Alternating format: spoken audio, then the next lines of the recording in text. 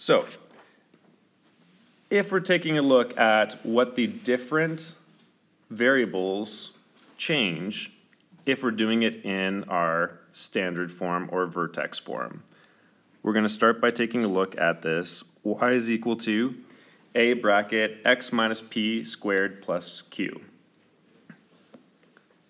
So the first thing we're going to look at is what that q value, or the constant in the equation, is going to change. So we already have our original function that is represented by the y is equal to x squared. That's our base function we're always going to start from. Now we're going to add in a 3 at the end for a constant, or a negative 3 at the end for the constant, and see what this is going to function.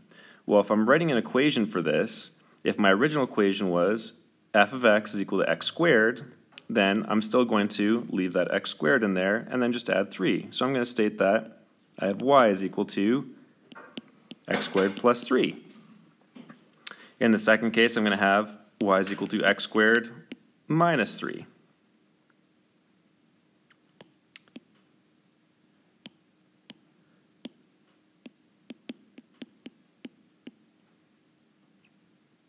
Now, if I plug this into my graphing calculator, I can put the two different equations in and then see how it changes. It might be a good idea for you to leave that y is equal to x squared in there just to see how this is going to change. So I have my y is equal to x squared. When I put in my second equation, y is equal to x squared plus 3, then I can either pull from the graph or go to my table to find these new coordinates that are going to exist. If I do the y is equal to x squared minus 3, then I'm going to have these new coordinates.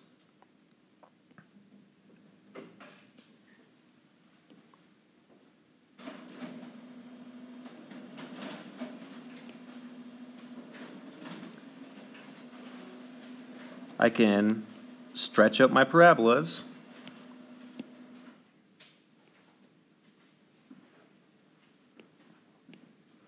and take a look at what is actually changed. Well, if I'm looking at the change that's occurred here, I can see that my original shape started at a point and it went right 1 up 1, right 2 up 4, right 3 up 9. If I take a look at when I added 3 at the end, it started at the point, went right 1 up 1, right 2 up 4, or potentially right 3 up 9. It's going to be the same thing with the negative 3. So I can see right away that it has maintained the same shape. The only thing that has happened is that it has literally taken my graph and moved it up 3 units for every single point, or down 3 units every single point from where it started. So I can use that to fill in the next chart. I can say, well, if I said y is equal to f of x plus 1, then my equation is just going to be y is equal to x squared plus 1. What did it do to my vertex? It literally just moved it up 1. My new vertex should be at 0 and 1. It didn't change the shape, but it did change the lowest point that exists, because the lowest point is going to occur at the vertex, so it's still opening upwards. It has a minimum, but my new minimum is going to be 1. It didn't move it left or right, so my axis of symmetry stays the same. How can I describe the transformation? Well, any just direct movement without changing shape is called a translation. So I can say that it was translated 1 unit up.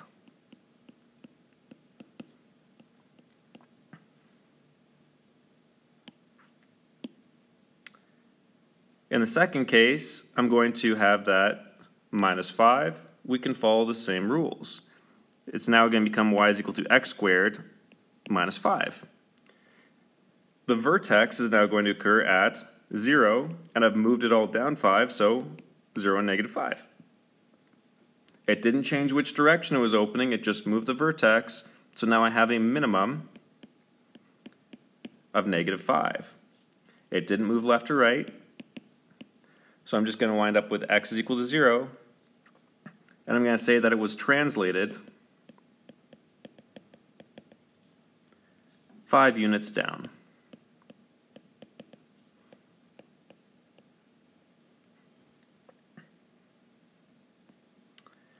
In the last case, we can see already that this is not in the form that we use, so we're going to start by moving that 4 to the other side and saying this would be the same as y is equal to f of x minus 4 to get y by itself.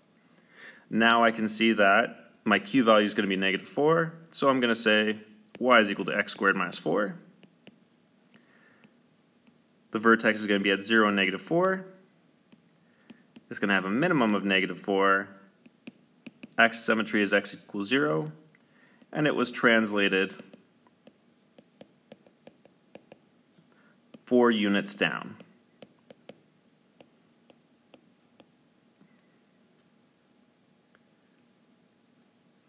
What is the effect of parameter q on the graph? Well, the q value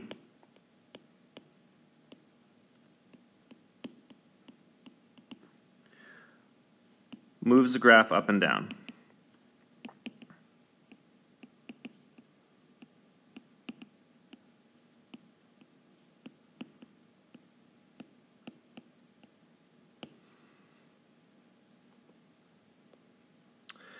Compared to the graph of y equals x squared, the graph of y equals x squared plus q results in a vertical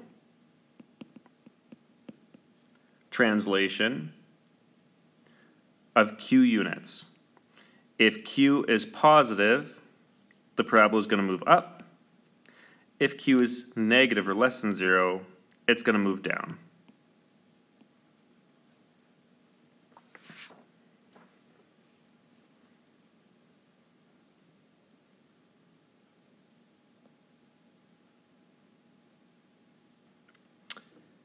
If I'm analyzing what the p-value, or the value inside of the brackets, does, then if I'm starting with y is equal to x squared, and I'm replacing what's inside the brackets with, in the first case, x plus 3 or x minus 3, now I'm going to state that y is equal to bracket x plus 3 squared, or y is equal to bracket x minus 3 squared.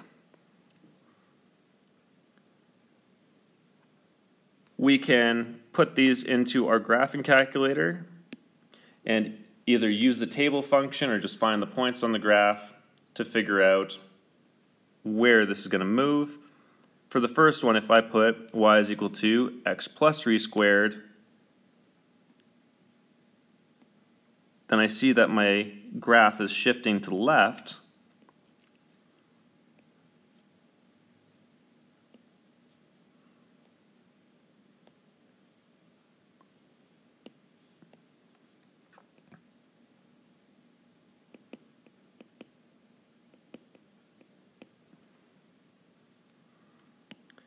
If I put in the x minus 3 squared, I can see my graph shifting to the right.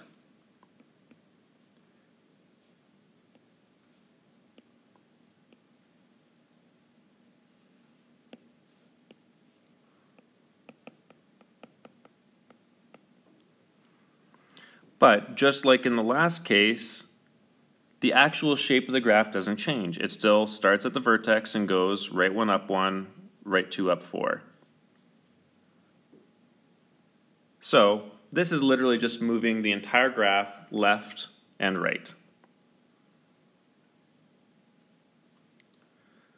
So for any of these, I'm going to state, well, what is it that I'm changing x out for? In the original one, x is just x.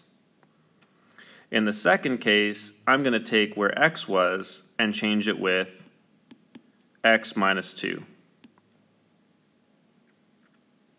So if my original equation was y equals x squared, now I have y is equal to x minus 2 squared.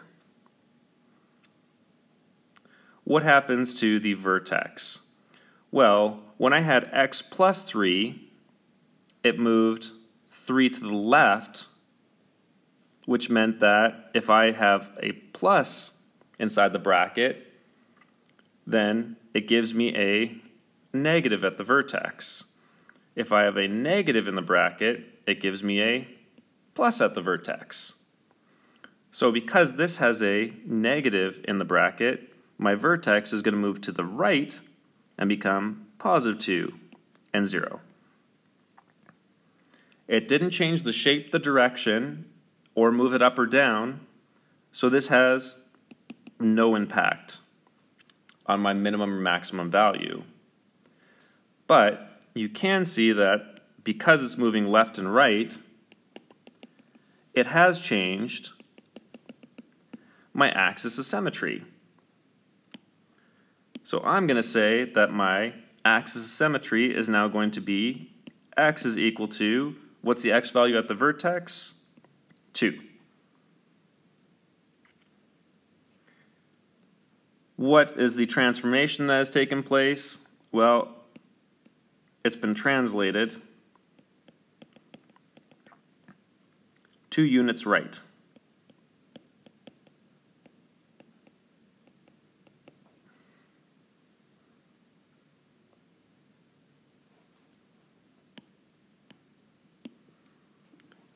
In the second case, if y is equal to f of bracket x plus 5, I'm replacing x with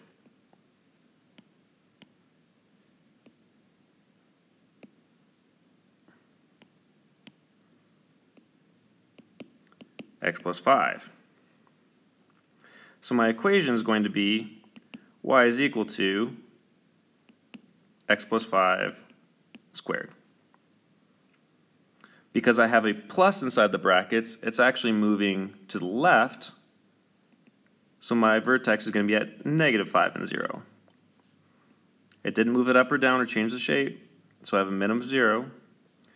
The equation for the axis of symmetry is going to be x is equal to the x value at the vertex, or negative 5, and I can say this was translated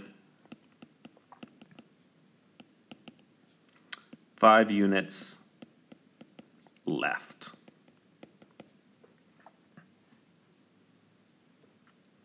And for the last one, it's basically the same as the one that we just did. If I have x plus 7, then y is equal to x plus 7 squared. I'm going to have a vertex at negative 7 and 0, a minimum of 0. X is going to equal negative 7 for the axis of symmetry, and it was translated 7 units left.